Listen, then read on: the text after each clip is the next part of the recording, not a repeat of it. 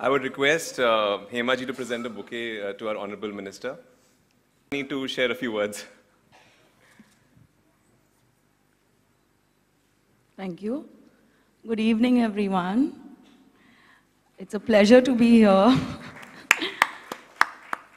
It's an honor to be here because I give complete credit to my mother and my aunt, Prabha, who have taken forward this for the past 10 years. This is Jaya Smriti.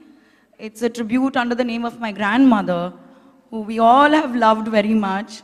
And she's someone who's always encouraged talent, whether it was Sri Devi ji or Padmini Kolhapuri. My grandmother was the one who took them forward in the industry and always encouraged my mother to continue dancing. That's why my sister and me were taken forward in that field of dance.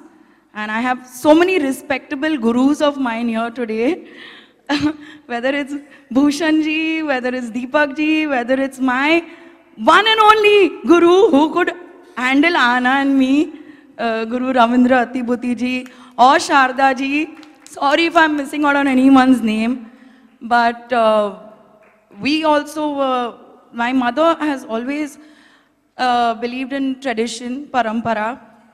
That's why we perform parampara. And Anna and me were made to be trained in dance, whether it was Bharatnatyam, but then eventually we got into Odissi. With all the respective gurus who are here today, they've all trained us, and it's been wonderful.